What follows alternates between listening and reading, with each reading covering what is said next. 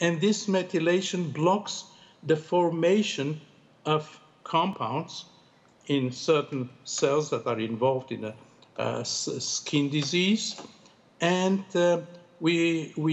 they saw excellent activity in that particular disease. So this is one example where cannabidiol methylates, changes the effect of DNA.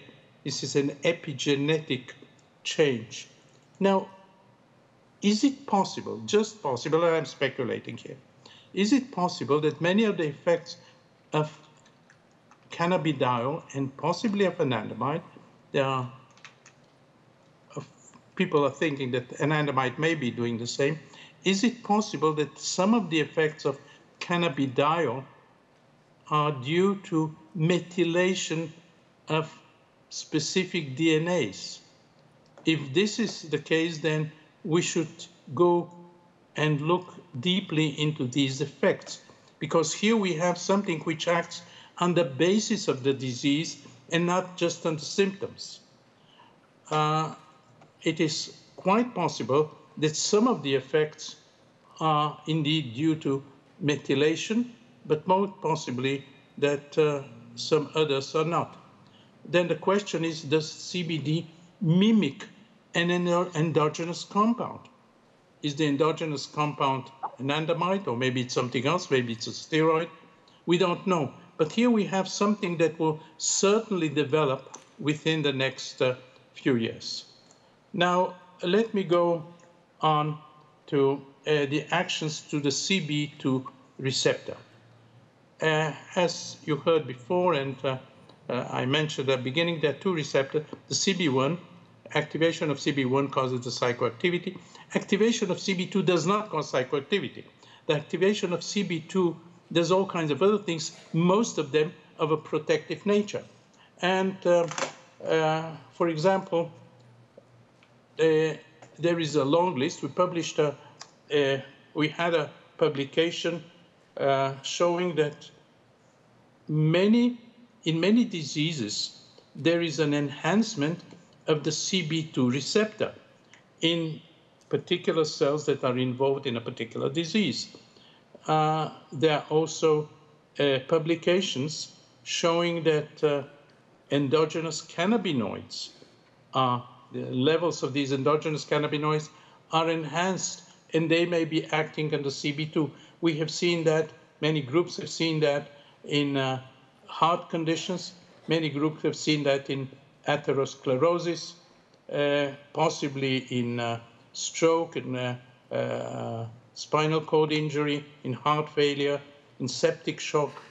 There is a lot of work on liver diseases, and people have seen that in these liver diseases there is a CB2 enhancement, either of the receptor itself or of the endocannabinoids in these particular cells.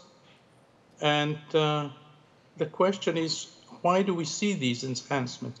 Is it possible that the body reacts to these diseases by enhancement of the CB2 receptor, enhancement of the anandamide and 2-AG acting on these receptors, and in this way making this system, the CB2 system, a protective system, a major protective system in the body. And we have seen that in many other cases. We have seen that, I mean many groups throughout the world have seen things of this sort happening with inflammatory diseases, inflammatory bowel disease, colitis. This has been seen in pancreatitis, in nephropathy, and so on. This has been seen in pain.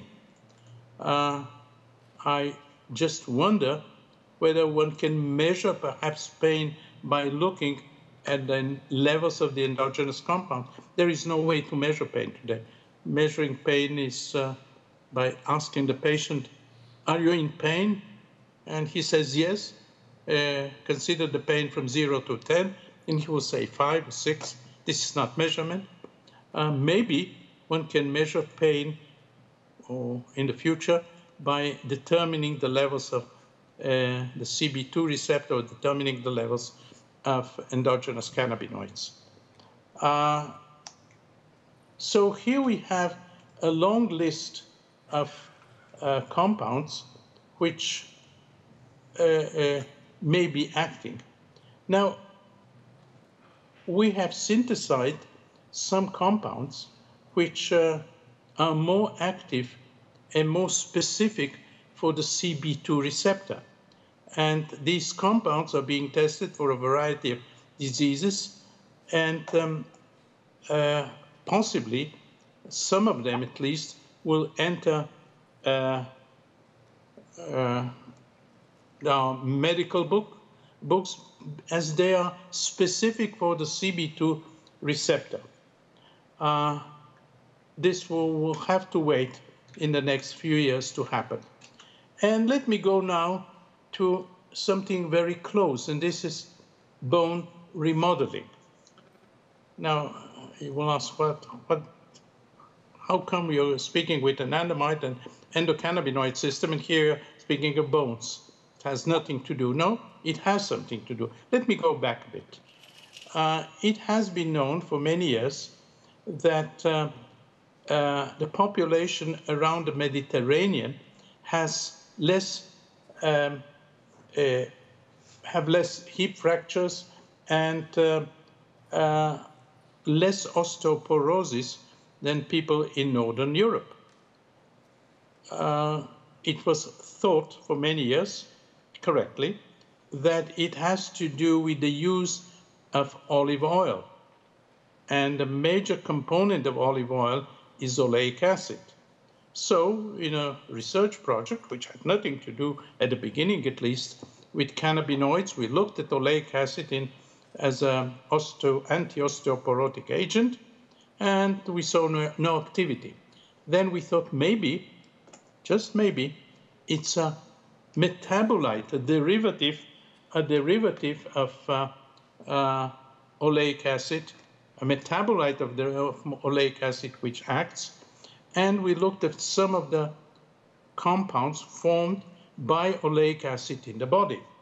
And let me show you a little bit of chemistry. On the up left-hand side, you can see anandamide. Then another compound which has been discovered is some of these arachidonidyl serine I already mentioned, and oleil ethanolamide is compound that has been found by others. So we thought maybe, just maybe, if we take all these compounds and look at the similarity, maybe the compound which works on the in the body, in the bones, is something that has to do with oleic acid and something that has to do with serine. We've seen that serine is involved with arachidonic acid.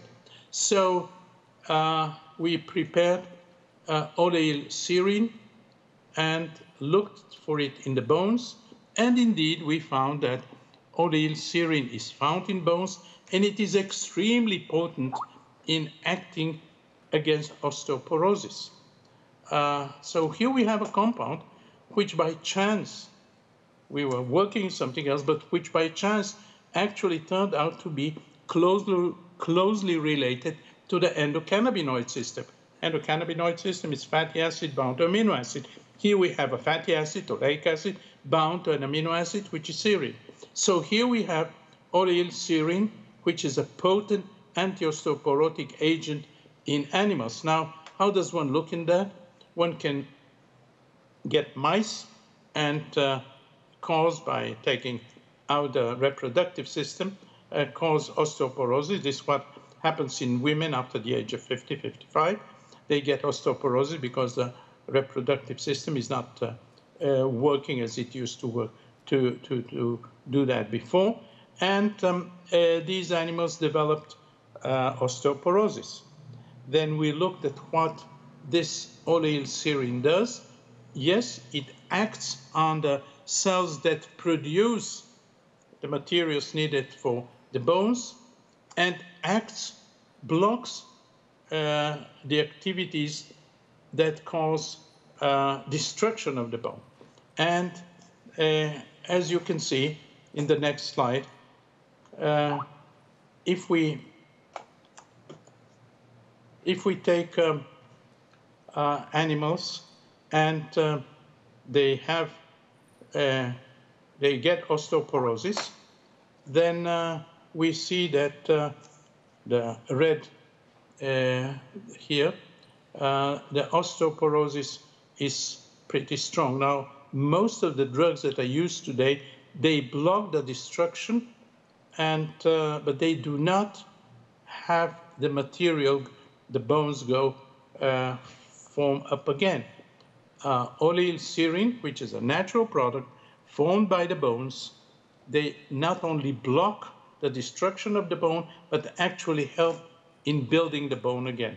And here we have a compound made by our body, made by the bones, which is closely related to the endocannabinoid system, but acts in a completely different way, acts on bones. Chances are that we have many other compounds which do the same in different parts of the body, and I expect that within the next few years we shall see many of these. Now, allow me to summarize what I've been trying to say. Endocannabinoids are involved in a large number of physiological processes, and THC mimics the endocannabinoid system. This is one.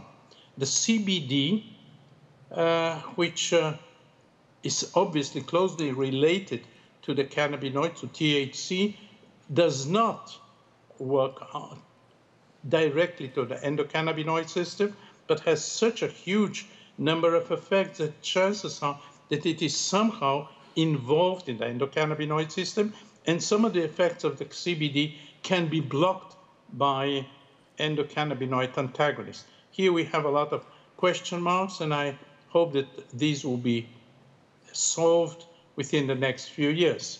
Then we have the fatty acid amino acid, and we have about 200 of those, fatty acid amino acid or fatty acid amino acid derivatives which are present in the brain, possibly in other parts of our body, which are very much involved in many activities of the body, and we know very, very little about them, and we should probably have to investigate those in great detail over the next decade. And the last thing I mentioned is the CB2 specific agonist. As the CB2 system is a system that has to do with prevention of the damage of many diseases, chances are that the CB2, specific CB2 compounds can become major new drugs. And I would like to thank many of my collaborators. This is a list of some of my collaborators in Israel. And I collaborate with a huge number of colleagues abroad.